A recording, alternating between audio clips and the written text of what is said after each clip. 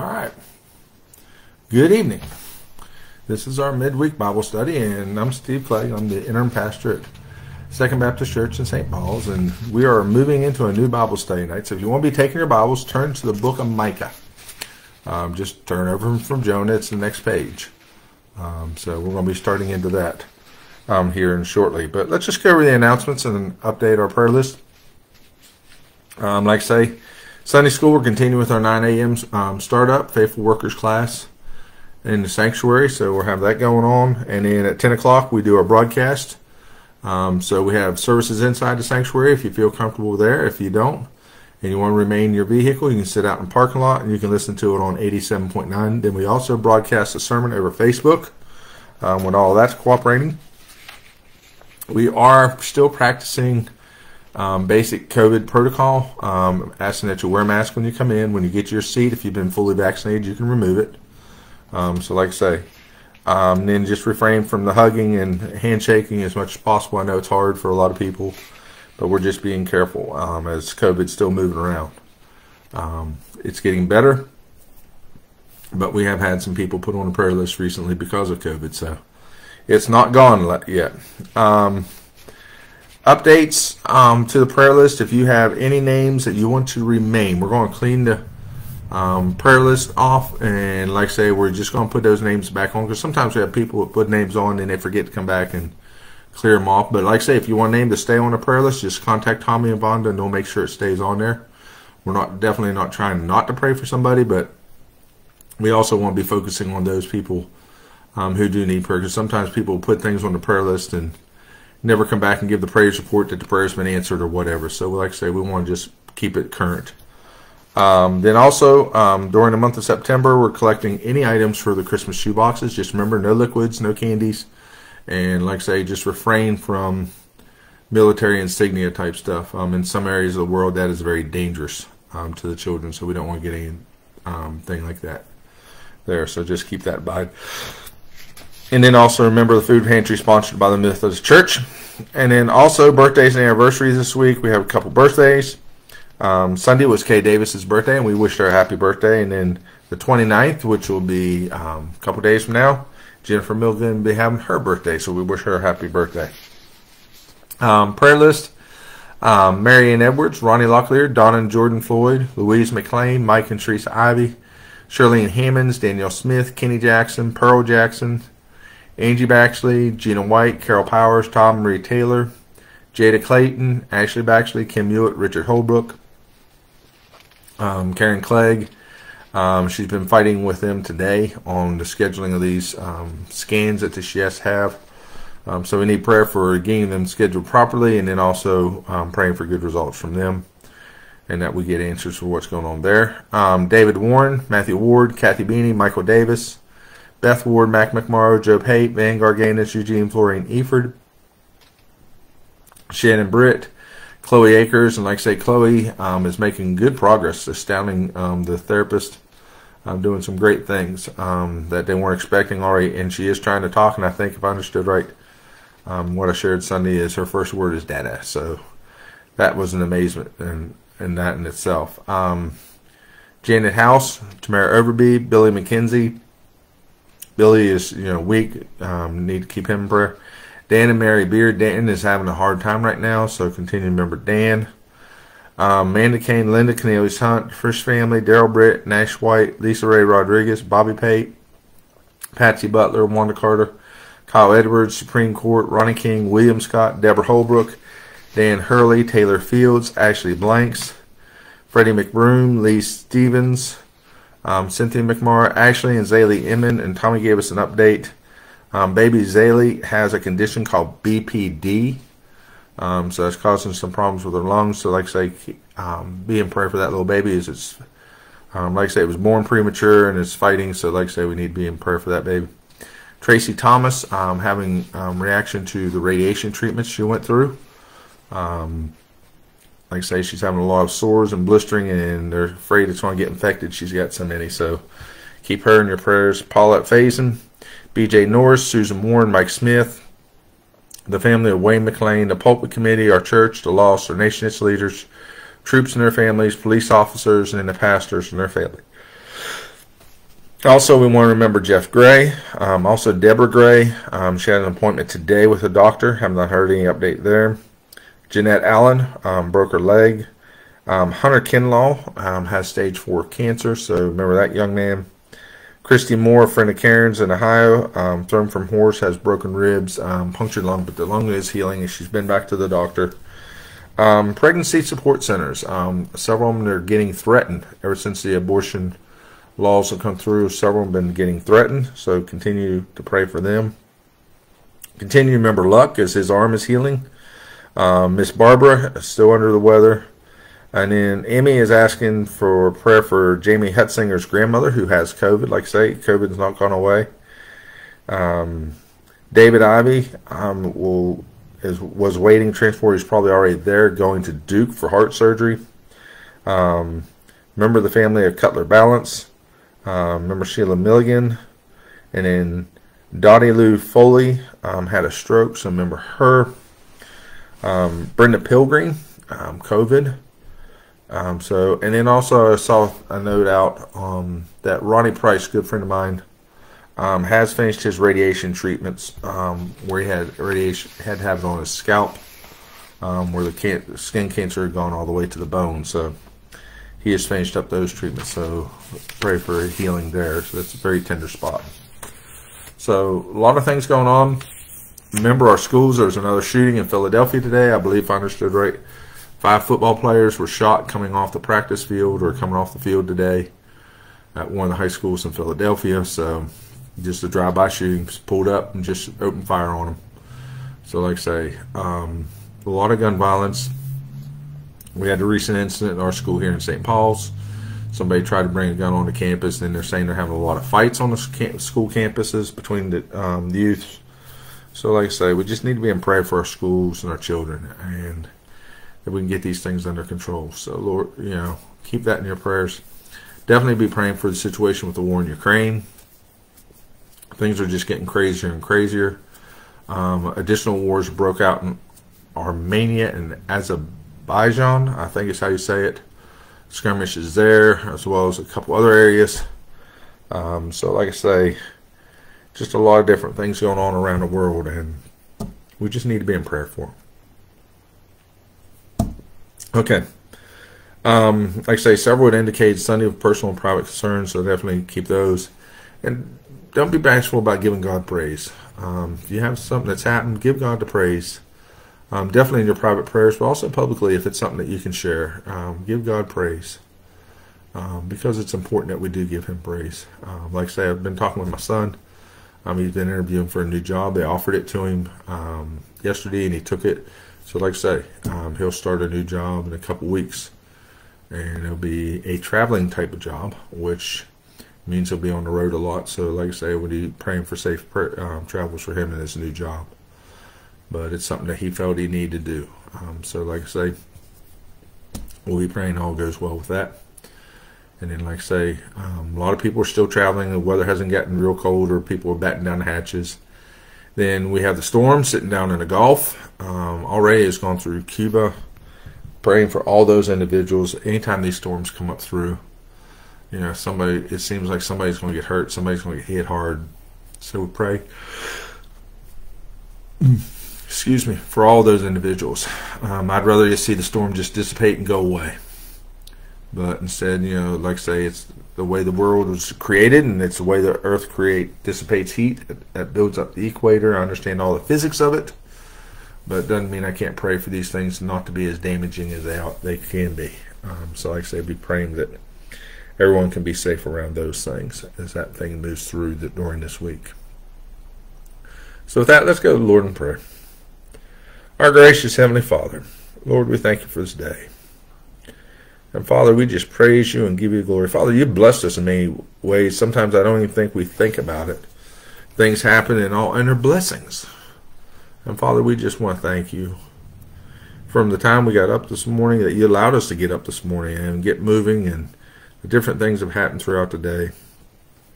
Lord, you blessed us with a good day. And sometimes bad things happen during the day, but that doesn't make the day bad. It's a good day because you've given it to us, and it is good. And Father, we just pray that you just continue to watch over us and bless us, and Lord, help us to be aware that we can sing your praises more, that we can thank you more for the blessings and all that. Would just be attuned to them, Lord, and be able to share with other people. Look how God has blessed me. Look at the things God's done, and maybe we can be an influence on them in other ways, showing them what a caring God you are. Excuse me. Lord, we just also pray for those on our prayer list.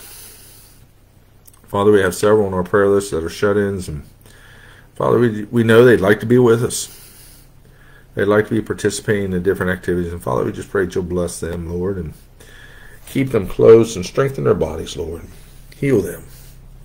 And some of them are just to a point where they just can't get out anymore, and Lord, we understand that, but Lord, let them feel your presence.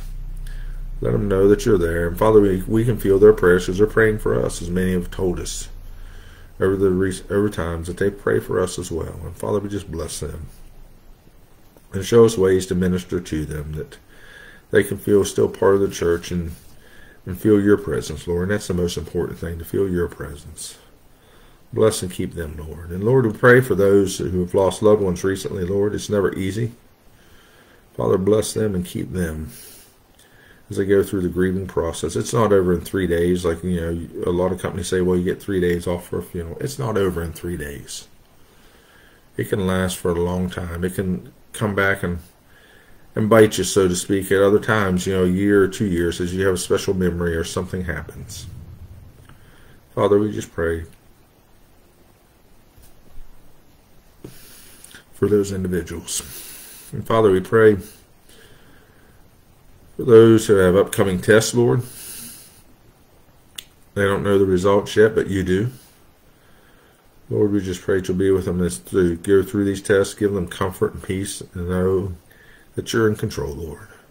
And Lord, we give you the praise for those who have recently had surgeries and procedures. And Father, we just pray that you continue to heal their bodies and strengthen them. And Father, we pray for those who are battling things like cancer and long-term conditions.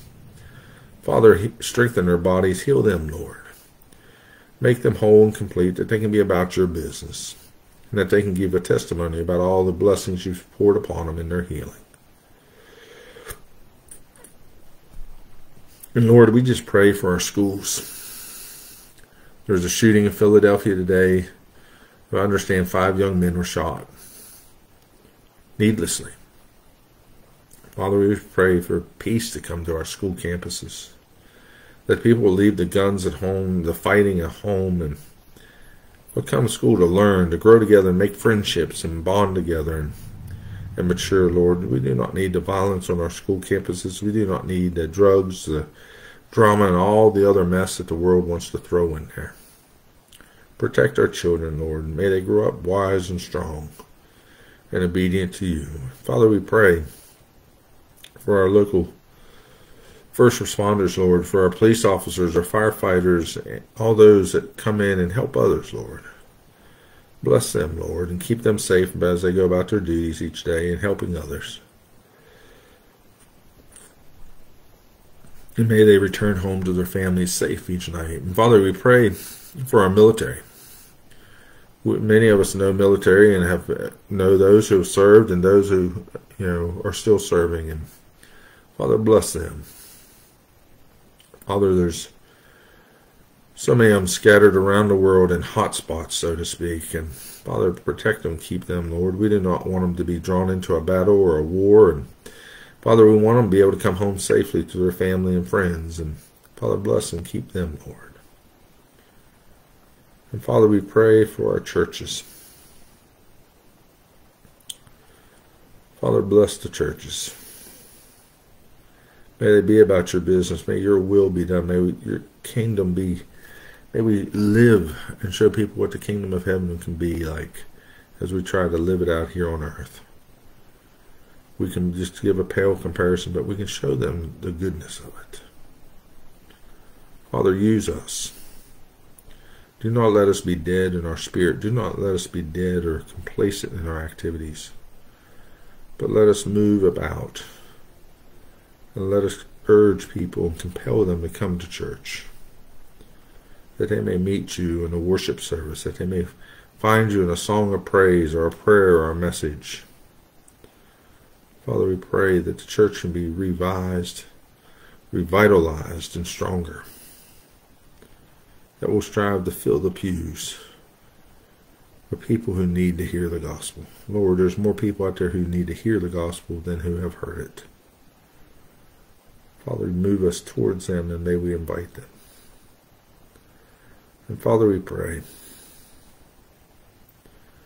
Father, we pray that you'll guide us and direct us. And Lord, as we move forward, may all that we do be to your glory. May we be faithful servants.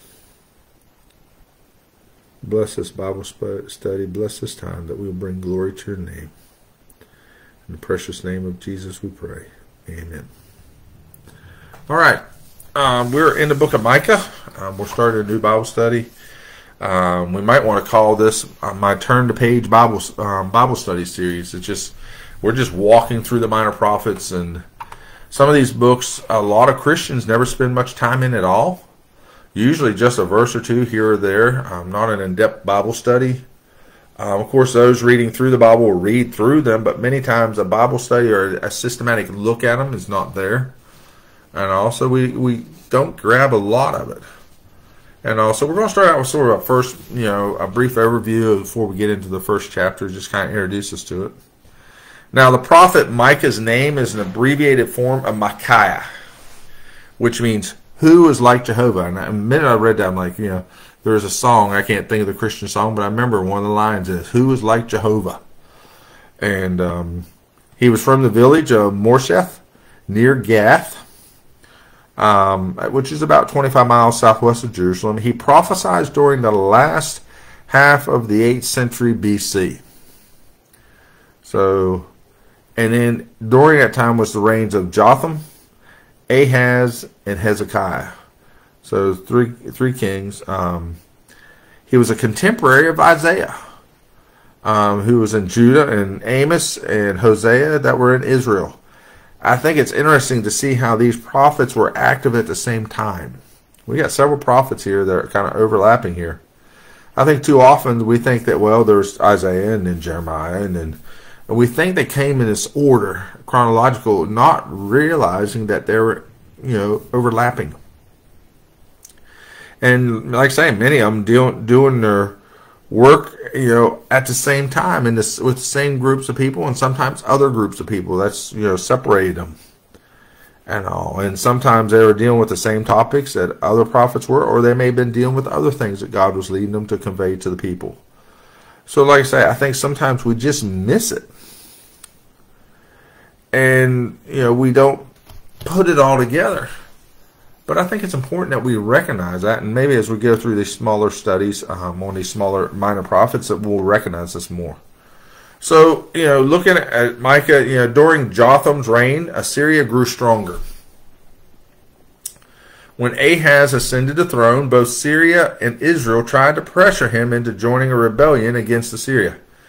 Now, I cannot, help but stress, but we've seen this before in our Bible studies, when other people are trying to get you to join in their fight, beware.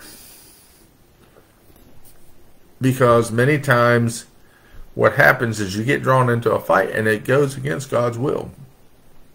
And there's things that happen that, kings have entered into these alliances without consulting God, because really if God wants a nation destroyed, he'll destroy them on their own. He don't need a whole group of people to go against them. And all he needs is, decide that he's going, and that's it. So like I say, Jeremiah 26:18 informs us that it was the ministry of Micah that encouraged the Great Reformation. So Micah made an impact in Judah under the leadership of Hezekiah. So, the Reformation under Hezekiah was what, Micah brought about, which is, an important thing. Now, society in Judah was rapidly changing from rural to urban. Remember, Israel and Judah and Samaria, all that area, is an agrarian culture. But as trade is increased and everything, it becomes more urban. And so we see this more urban. And then also, we don't think much about it, but there's this thing going on, and it was a defiance to the law of God. which was given to Moses. The wealthy investors were rapidly buying up the small family farms. And I think we can recognize this because we used to have a lot of family farms in the Robinson County area, and a lot of them got bought out. A lot of farms have been bought out by people and investors, and what they do, they went out and they built houses on it and put trailer parks. And also we lost a lot of the farming, and talking with the farmers, and a lot of them just couldn't afford it anymore. They couldn't make enough off the crops to sustain the farm. And so what was happening is these richer people were buying up all these small family farms and creating huge land holdings. And God did not design or set up Israel to be that way. And so, this goes against God's will. And, we saw this out in the Midwest. A lot of Midwestern areas, as I understand, now are owned by corporations, not by farmers. But corporations who have bought out the farms. Now, some of the farmers still get to work some of their land. Some of them don't. Literally, they've been moved off their land as they couldn't make it, and they went through bankruptcies, and corporations have bought them. So, like I say, there's just all kinds of things, and God just didn't want it to be that way. And so now you had an issue that this happening was creating problems for the poor, the small farmer being a poor person, right? And so Micah, was from a farming community. And he kind of championed the oppressed poor and rebuked the robber barons. There's a term for you, right? The robber barons for their selfishness. And then also Amos later comes on and echoes the same message concerning this same thing. So like I say, Micah saw the coming judgment of Israel under Assyria that would occur in 722, as well as the fall of Jerusalem and Judah under the Babylonians in 605 or 606 to 596. He sought to call the Jews back to faithful worship of Jehovah and sincere obedience to covenant, but they refused to listen. Boy, there's an interesting one, right? People refusing to listen. That still goes on today. And he pled for social justice, a concern for the helpless. And God, remember, several times in Scripture, what's he talk about? Take care of the widows, the orphans, the poor, the strangers in your land. We're supposed to do that. And they were ignoring these principles that God had established. And he was calling them back, and the people would not repent of that. So we'll see that as well as we go through Micah. So as we start out into this, the first two chapters of Micah will deal with the coming judgment. And so we'll see that. We won't get through both chapters. We'll just get through the first part of the, probably through the first chapter. And so like I say, we'll get through part of the first part. First one. Sorry about that. So now, just a little comparison from history. King David, he had a great many talented men in the army. And what made the ones that were the most valuable to him were the men of Issachar. And we don't hear much about. You can go back and look at it in Chronicles. They had an understanding of the times to know what Israel ought to do. Some people, God just blesses with wisdom. They understand, they can foresee the things that God are doing and understand this is where we're heading. And they moved themselves this way. And so like I say, what did they do? When they saw the changing of the times, they abandoned the ill-fated house of Saul. They saw Saul was a sinking ship. He had sinned against God. He was, making the wrong decisions and everything. And they joined forces with David. And of course, God had chosen David to be the replacement king. And so they obediently moved in the direction that God was moving. Isn't it nice? And I think it's something we as Christians, we fail to see God moving, so we don't move with him. If we were more in tune with God, we'd see God moving and we would move with him.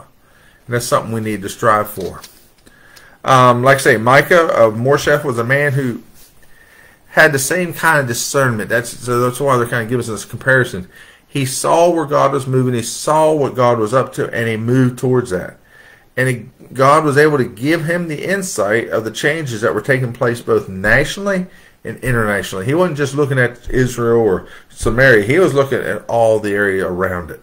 And God was showing him these things. Now Micah received 3 messages from the Lord to deliver to the people in hopes that they would abandon their idolatry and return to God's service. And the problem of it is, a lot of people don't see idolatry as wrong. We have Christians today who practice idolatry and don't even know they're doing it. You say, Steve, how can you practice idolatry and not even know to do it? Well, when you put other things ahead of God, that becomes a god. That becomes your idol. If it's more important to play golf on Sunday with your friends than to go to church, and that's what you're going to do time in and time out, and forsake the worship of God, then you're putting something else in front of God. If your car and your money and your wealth investments are more important than investing into the kingdom of God, then that is your God. That is idolatry. It doesn't have to be a little wooden statue on a shelf or something. Idolatry can be anything that you put ahead of God and see as a higher priority. And many of Christians are practicing idolatry in the churches today. And they don't even know it. Because they don't see it as that. Because they look around and say, well, that's the way society is today. And I'm just going with what society does. We're not called to go along with society. We're called to be lighthouses. We're called to be salt of the earth. We are not going to be in compliance with everybody else. Their goals are not our goals. To me, Christians want the goal of all the other people who are not Christians. They want the fancy vacation home and fancy vehicles and all that. And there's nothing wrong with that. If God's blessed you and you can have those things, but don't put those things ahead of God. I knew a gentleman when I was living in Gastonia, and when you met him, you thought, here is, a down-to-earth dude. And he was down-to-earth. It was so comical. He would carry this little, and this is going to date me a little bit, and how long ago it was, he carried a little transistor radio in his pocket of his jacket. And he had earplugs that came out of it. And so on nights that I think he was a Carolina fan. Yeah, can't be perfect, right? And so he would listen to the Carolina ball game while he was sitting in choir practice on whatever, Tuesday or Wednesday night, or Tuesday night or whatever it was, we practiced choir. And he would have that radio, in his ear. He was listening. He loved that little thing. But the man actually was fairly wealthy. He had done quite well. He owned several businesses. I remember going over to his house, and there was 3 Mercedes-Benz parked in the garage. And the thing about it was, you never knew it talking with him. He didn't serve his wealth served him. And he was very good about blessing other people and taking care of things. So like I say, he was using his blessings in the right way from the best that I could see at the time. And like I say, he seemed very down to earth. He was not trying to put on airs or do anything. And so I thought it was a very interesting thing. I was surprised when he gave us the address of the house when we pulled up, and I saw it, and I'm like, wow, this is not what I expected from this gentleman who was sitting, in church with a transistor radio, listening, during choir practice, listening to a ball game. And he wasn't dressed to the T's or anything. He dressed, normal as anybody else. And also, like I say, he was not allowing his money to control him. He was not worshiping it. It was serving him as God had blessed him. And God had blessed him very well. So like I say, in this, there's a lot of Christians practicing idolatry. Do not become one of them. It is a disease, and it can destroy a church. Be careful. I'll put that caution out there, and Micah's going to talk to you about some of these things as we go through.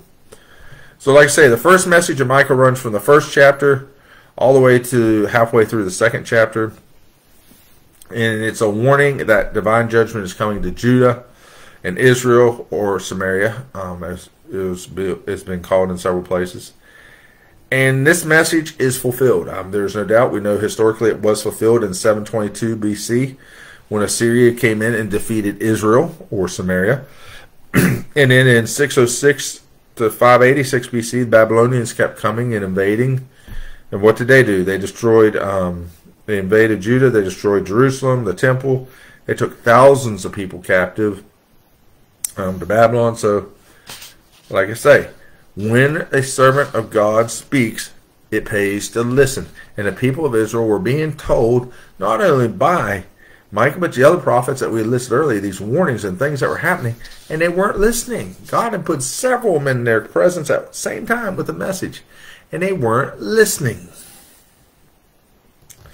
But Micah is an interesting small book of the minor prophets. It starts out like a shotgun blast, you could say. There's no big introduction. There's no setting of the stage or anything. It's just a declaration of who God gave the message to, when he gave it, and who it concerns. So verse 1 says this: the word of the Lord came to Micah the Morasite in the days of Jotham, Ahaz, and Hezekiah, kings of Judah, which he saw concerning Samaria and Jerusalem. When did, who did come to it? Came to Micah. When? At the time of Jotham, Ahaz, and who did it concern? The Samaria and Jerusalem. The prophet Amos is about to indict Israel, and he started out, Amos took a different approach. Amos came on, and he gave the message, and he started looking around to all the nations around him, the Gentile nations, saying, here's the judgments, right? And that's how he set up the stage before he started into the judgment statements about Israel and Samaria, right? And Judah. But Micah didn't do it that way. Micah took a different approach. Nothing fancy and all. He just moved right into the message that God gave him and sounded the alarm. He wasn't trying to sugarcoat it. He wasn't trying to ease them into it. It's just like a shotgun. Boom. Here we go. And so let's just read the first couple of verses after. We're going to read verses 2 through 5. It says, hear, all ye people, hearken, O earth, and all that therein is, and let the Lord God be witness against you, the Lord from his holy temple. For behold, the Lord cometh forth out of his place, and will come down and tread upon the high places of the earth. And the mountains shall be molten under him, and the valleys shall be cleft as wax before the fire, and as the waters that are poured down a steep place. For transgression of Jacob is all this, and for the sins of the house of Israel, what is transgression of Jacob? Is it not Samaria? And what are the high places of Judah? Are they not Jerusalem? Image of 2 and 5, you get this of a courtroom. That's sort of the picture it's painting here, but it looks sort of like court law. And God is the judge, obviously. Who are the defendants? Judah and Samaria. And Micah is addressing all the people of the earth because God is Lord of the whole earth. He's not just talking to his people. He's talking to everybody. And it should be something that we pay attention to. When God brings judgment on a group of people, the whole world should stand up and pay attention. But we're too callous, we're too lack of concerning, and we ignore it when God deals with individuals within the church or within different things. We think, oh, that's them, it's no concern of mine. When God is in the judgment mode and we see God judging, we need to pay attention. Because it's, dealing with one group, but it can be a warning to us. A lot of times we may be the next to be judged in a situation if we don't change our ways.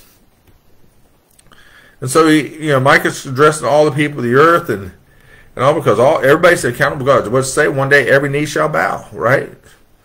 Everybody is going to go before the white throne judgment if they have not been saved and pulled and carried up into the rapture of Jesus. So like I say, we have to recognize this. Now, God is both judge and witness. Unusual circumstance, right? You say kind of odd. And he's calling out from his holy temple where the law was kept, where? In the Ark of the Covenant. So we're talking the temple of Jerusalem, right? Now, here's one of the things that a lot of people stumble over. A holy God must act in righteousness and judge sin. Too many people, too many Christians think God can just overlook the sin and all. But the problem is that creates a conflict within God. If he is a righteous God, then he has to recognize it. And too many people think, well, God can just wipe it away and it's no big deal. That's not being righteous. And that would be a conflict of his character. So he will, deal with, sin in the proper way. He is righteous and he's also a merciful God. But just because you don't like the way that righteousness will handle something, you think God's not being merciful. We don't think God's being fair, but the truth of it is he's being exactly to his character and who he is. Now, today a judge enters the courtroom. What's everybody do? They stand up. And, it's a symbol of respect, for the judge and for the law that he represents. But nobody ever came into court the way that Micah describes come into court. The verb to come forth means to come forth to battle. That's what Micah is saying. God has come forth not just to come into the courtroom, but he's come in to fight. He's come into a battle.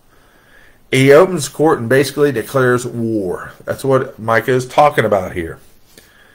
And, like I say, a judge comes to a court to see that justice is done, or that he or she isn't, and they aren't supposed to take sides. Well, when God comes to judge nation, he has all the evidence necessary. He don't have to take sides. He knows what the truth is. He can simply judge properly and righteously. He doesn't have to call any witnesses. He already knows everything. So God is able to pour out his anger upon the people for their sins. And that is why he's coming. It's talking about makes the earth to split and the mountains melt so that the rocks flow like melted wax or a waterfall.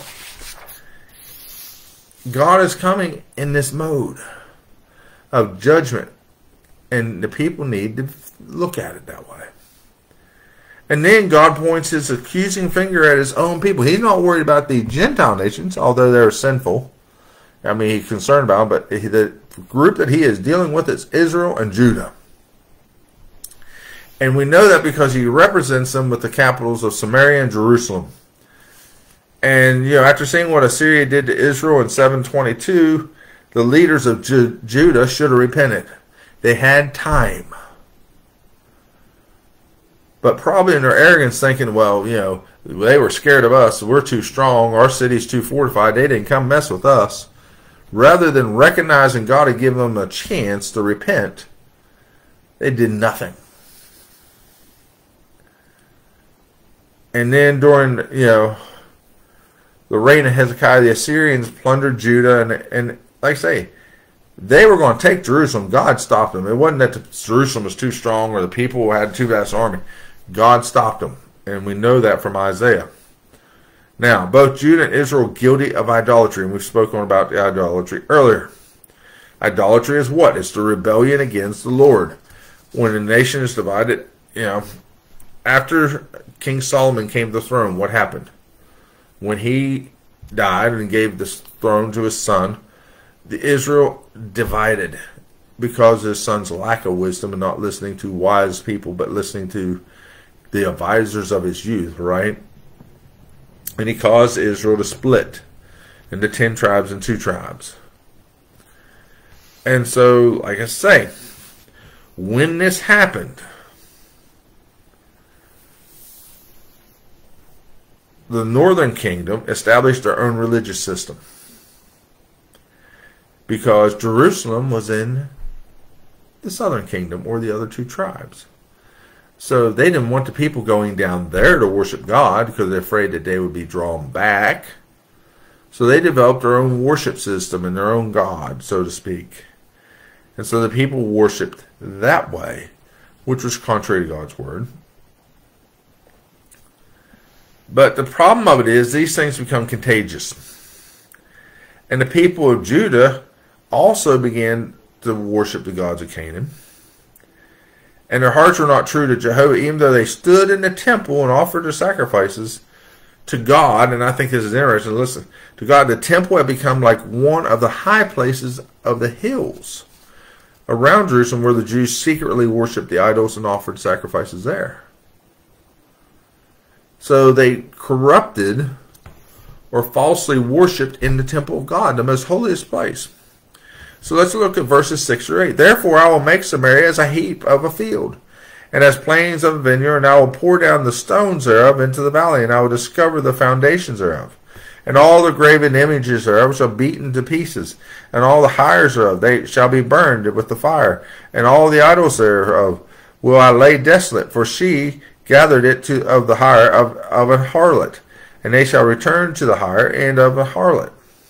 Therefore I will wail and howl, I will go stripped and naked, and I will make a wailing like the dragons, and mournings of the owls. The prophet responded to God's message by acting as a grieving man.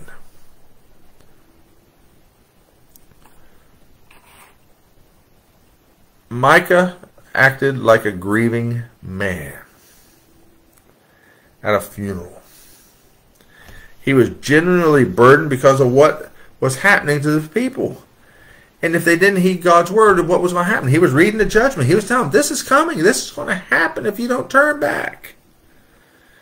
Here's your sin. Aren't you listening to God? Aren't you doing what you're supposed to do? Why won't you turn back? Now look at us as a Christian. Are you grieved as one who is at a funeral when a non-Christian ignores your witness about Jesus? I don't think a lot of Christians are. I think a lot of them say, well, I told them about Jesus, they didn't want it, so, that's their problem. And it's because of that attitude that the churches are not growing and are getting sicker and weaker, because we're not crying over the loss. We're not concerned about the loss. We're just making sure we're going to squeak through and get through the pearly gate. And if they make it, that's fine for them, but, I'm not going to sweat it. And that's the wrong attitude. That's totally the wrong attitude. We need to be in tears about the lost.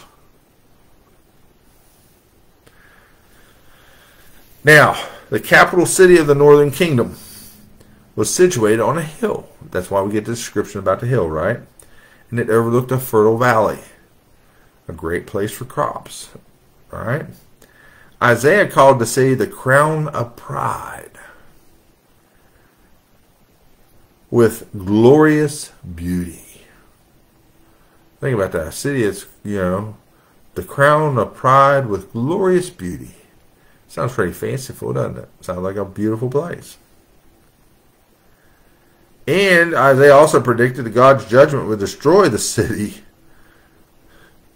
Guess who else is saying the city's going to be destroyed? You got it, Micah.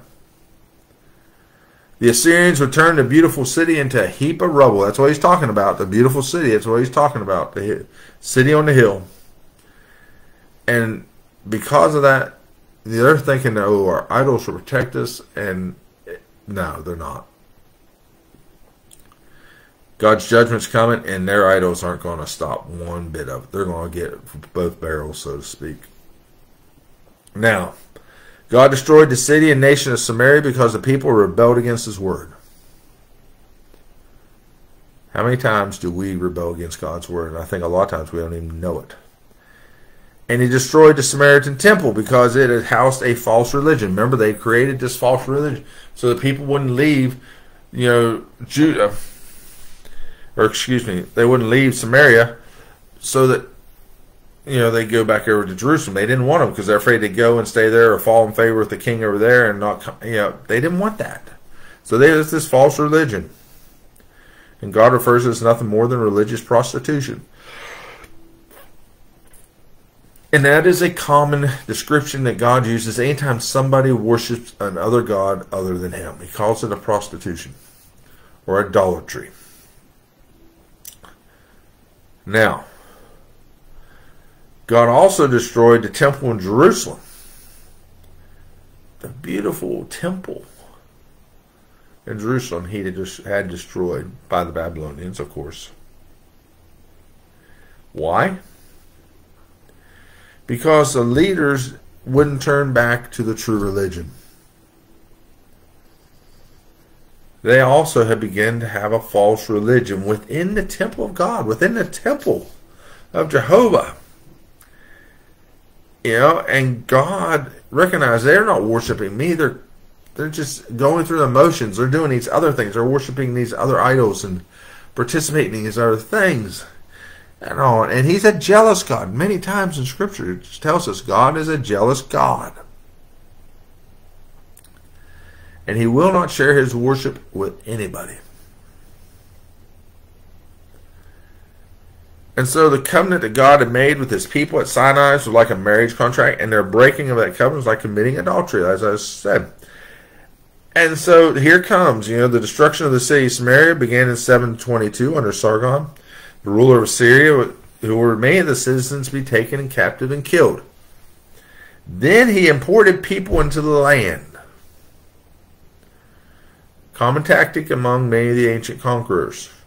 Export people out, import your people in, mix the populations all together. You don't get a rebellion back because none of them would trust each other and none were that strong to be against you. And so after killing a lot of citizens and taking captive and all, he imported just other people from other lands. and the Jews and Gentiles intermarried. Okay, there we go, breaking the covenant again. And they became a mixed race, and they're a despised race. And even into Jesus' day, what? They still considered them a despised race after generations of them living. They considered the Samaritans a dirty race. So, move on. Let's look at verses 9 through 16. For her wound is incurable, for it is come up unto Judah, he come unto the gate of my people, even to Jerusalem. Declare ye it not at Gath, weep ye not at it at all. In the house of Ephraim, roll thyself in the dust. Pass ye away unto the inhabitant of Saphir.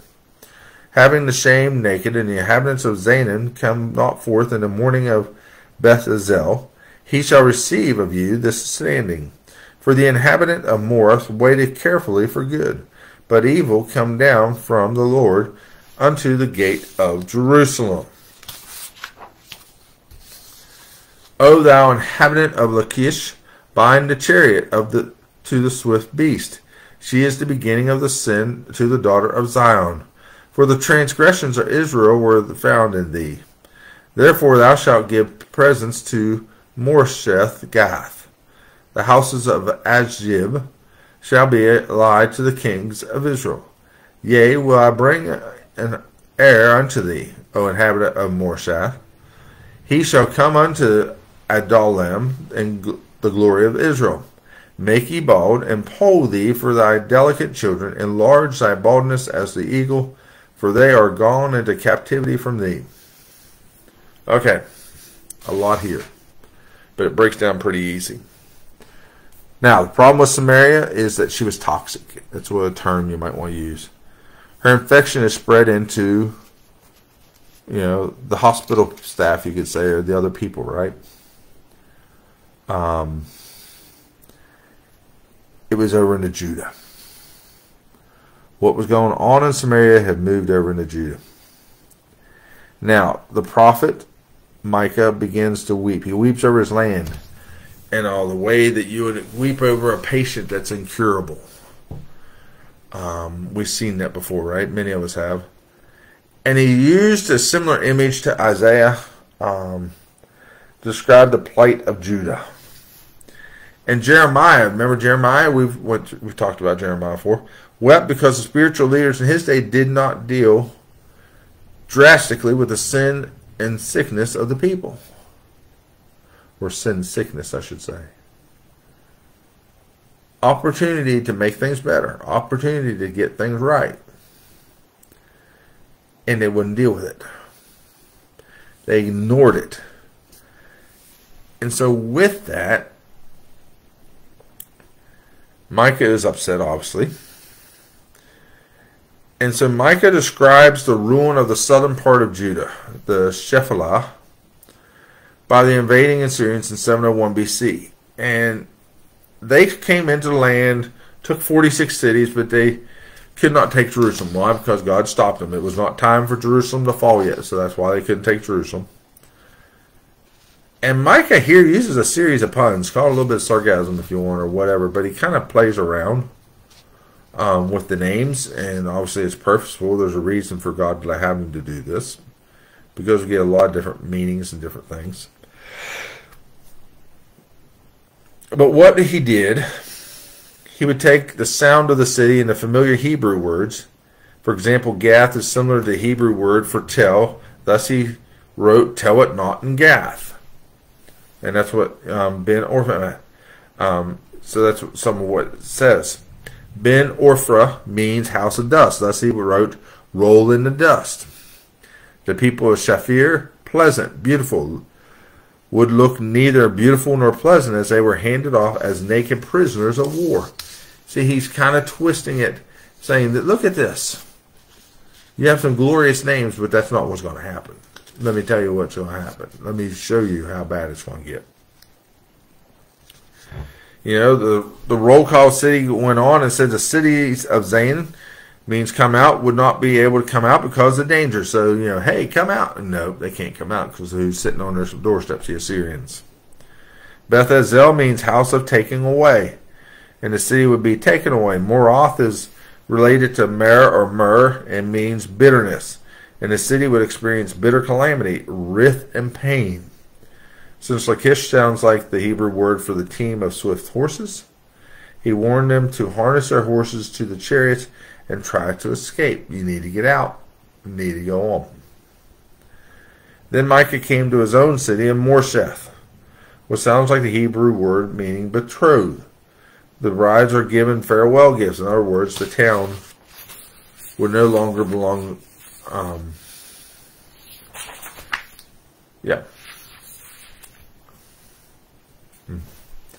So Morsheth, in other words, the town would no longer belong to Judah, but would leave home. So he played around with it. I had to get that turned around. The way I wrote it, I kind of threw myself there. And all. So, you're betrothed, you're getting married, the bride leaves home. He twisted around and said, guess what? You're leaving home. You're going into captivity. That's what he's talking about. And the invaders will do it. Now, Ashib means deception, and the connection is obvious. Meresheth sounds like the word for conqueror, and the town would be conquered. They wouldn't be the conquerors, they would be conquered by the enemy. So the tragedy of this invasion is that it didn't need to happen. I think sometimes we read things in Scripture and say, okay, this is all God's will, this needs to happen. It's going to happen regardless. I think we forget how many times, and we read it several times in Scripture, where God repents of his anger. He repents of a judgment.